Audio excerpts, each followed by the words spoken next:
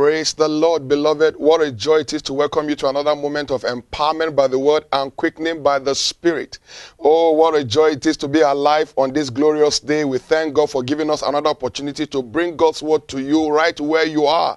God has you on his mind. We have been seeking the face of the Lord concerning this year, and God has spoken good concerning us. God has given us a word in season. In fact, right ahead of time, I want you to know that this will be a year of greater glory for you, because the word of God came to us expressly in Haggai chapter 2 and verse number 9. He said, the glory of this latter house shall be greater than that of the former. It doesn't matter what level of glory you have seen in the time past. God says, the glory of this latter house shall be greater than that of the former. So I want you to get ready and begin to expect the best of God. In fact, a new you is emerging this year, something brand new, what you have never seen before, because this is your time to experience the greater glory of God. I'm not alone. God has given me a wonderful partner, my wife, and together we have been seeking God's face. And I know that if two of us shall agree on earth as touching anything we shall ask, it shall be done. There is power in unity. So on this very first live broadcast today, I have my beloved wife with me, and together we shall be bringing you God's word. Help me to welcome the woman of God at this hour. Praise the Lord, beloved. What a joy it is to join God's prophet, my beloved husband, to bring you this word from the Lord. I want you to get your phone, call your friend, call your neighbor. I tell you, God has a word for you today. The Bible says, open down my eyes that I may behold wondrous things out of thy law. Beloved, every time we gather, there are always wondrous things to behold from the word of God. And I know that today you will behold wonder in the name of Jesus. Get excited and be ready, because God will be speaking to you. Amen. My God, it is the wonder you behold from the word of God that makes you a wonder to your world. And God has given us a word that will set the pace for this year. I have a word quickening in my spirit from Hebrews chapter number 12 and verse number 1. The word of God says, wherefore, seeing also we are compassed about with so great a cloud of witnesses, let us lay aside every weight and the sin which doth easily beset us, and let us run with patience the race that is set before us. I want you to know that there is a race set before you this year. It's a glorious race. It's a race of life. And I want to begin to prophesy ahead of time that you will run your race to the end. You will get to the finish line. You will not quit. You will not stop halfway. The scripture says, I want you to picture yourself in a live stadium this year, because there's a race that God has set before you. Say, wherefore, seeing we are also compassed about with so great a cloud of witnesses. There are cloud of witnesses to cheer you up. The fact that you are alive is a witness, because God has kept you alive, because God is not done with you yet. And the word of God also is prompting in your spirit right now that there is a witness. The word of God you are hearing is a witness, because he said, I know the thought that I think towards you. They are the thought of peace, not of evil, to give you a future and a hope, to give you an expected end. So that should bear witness in your spirit. In this race that you are engaged in is a glorious race, and I know you will run the race well. He said, let us run the race that is set before us. You need to begin to run. It is only runners that will obtain. So in this race, you must make up your mind to run. Don't quit. Don't give up. Don't stop. You know, some start a race, but not many finish the race. He said, let us run the race that is set before us. Don't sit with the race. Run with the race. In any race, it is only the runners that receive and obtain prizes. It is only the runners that obtain. Spectators don't obtain anything. So don't be a spectator in the race of life this year. Be a full participator. Get your spirit, get your mind, get everything involved, because this is the year that God has made for you. This year, great things are going to happen in your life. So begin to run. In fact, even officials in a race don't receive any prize. They don't obtain. It is only the runners that obtain. So this year, you must make up your mind that you are going to run, and you need to run with a purpose. Run to obtain. The Bible says in 1 Corinthians chapter 9, and verse 24, it says, in a race, it is only those that run that will obtain. So run that you may obtain. Look at that scripture in 1 Corinthians chapter 9, verse 24. What does the word say, woman of God? Know ye not that they which run in a race run all, but one receiveth the prize? So run that you may obtain. one received the prize. So run that you may obtain. Be involved in this race. Run to obtain. Don't just run for the fun of it. Run to obtain. Because in a race, everyone that runneth received the prize. How do you run to obtain? Because if you are involved in this race, you must run to obtain. We're going to be showing you step by step. We're going to look into this one because it is so loaded. It is so powerful. I want your spirit to be engaged. I want your mind to be engaged. How do you run to obtain? In Habakkuk chapter number 2 and verse number 2, the Bible says, write the vision, make it plain, that he may run that readeth it. In order to run to obtain, you must run with a purpose. You must run with a goal. You must run with a vision. You need a vision in order to obtain, in order to run to obtain. And how do you get vision? You get vision from the Lord in the place of prayer. You get vision by seeking the face of the Lord. Like I said, we have been seeking the face of God, and God has spoken expressly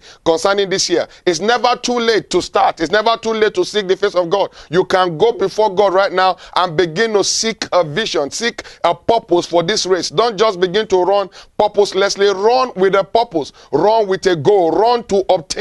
You need a vision, and that comes from God. We'll be back to continue this message after this break. We are inviting you to come join the Man of God for our life-changing worship services. We are conveniently located at 2435 Dixie Avenue in Smyrna, Georgia, off of Windy Hill. We have two powerful services on Sunday at 9:30 a.m. and our second service is at 11:15 a.m. Our Wednesday miracle service and Bible study is at 7:30 p.m. And thank God for Friday because we have our intercessory prayer meeting at 7:30 p.m. We'll see you there in Jesus' name.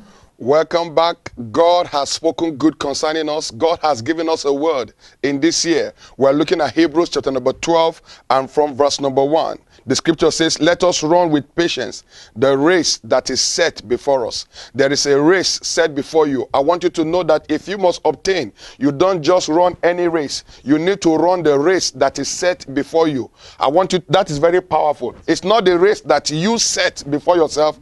It's the race that is set before you.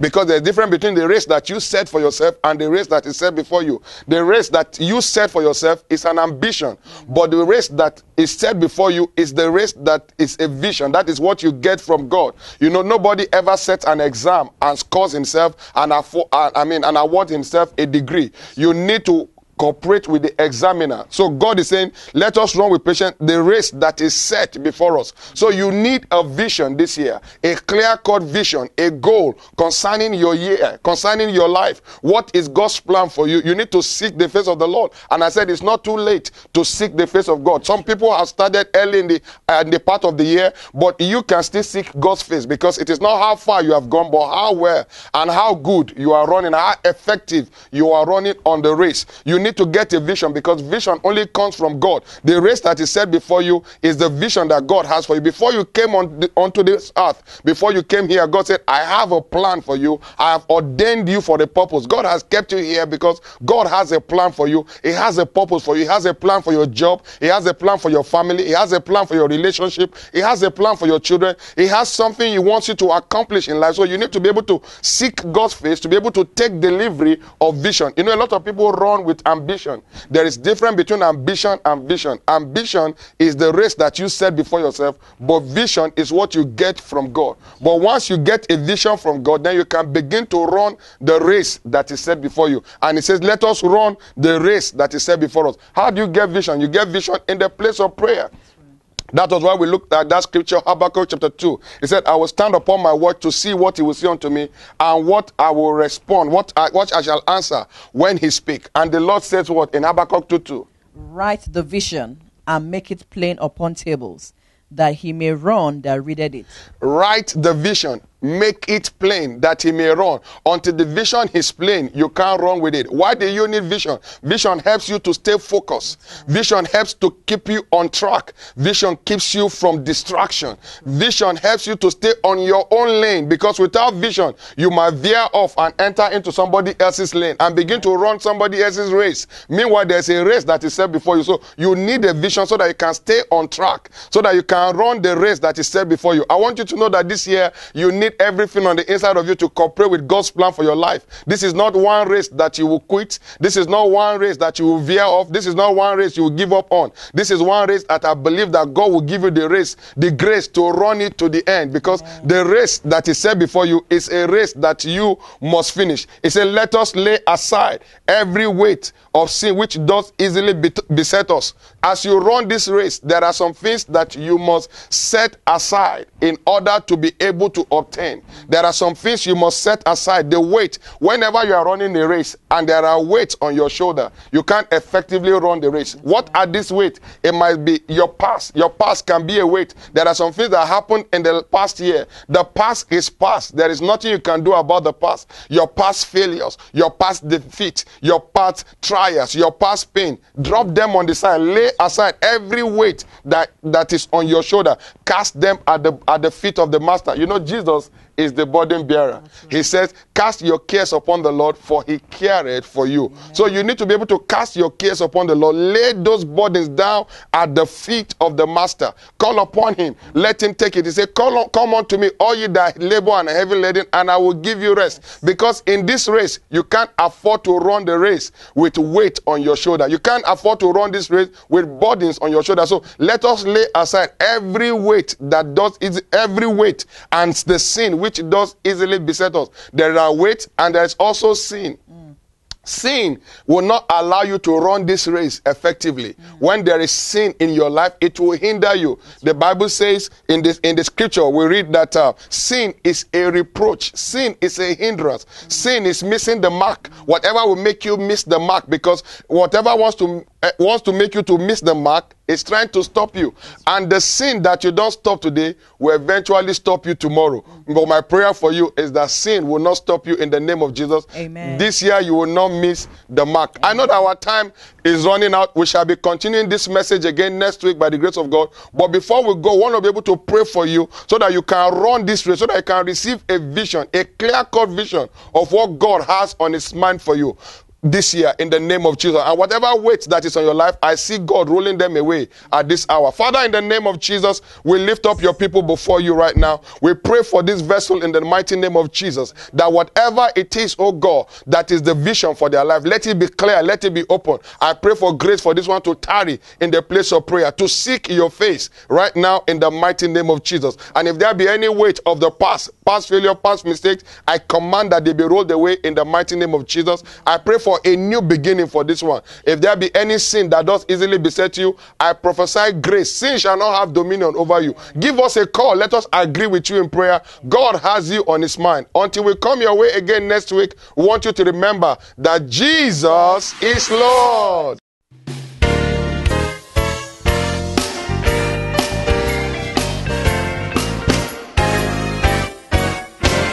Where do I go when there's no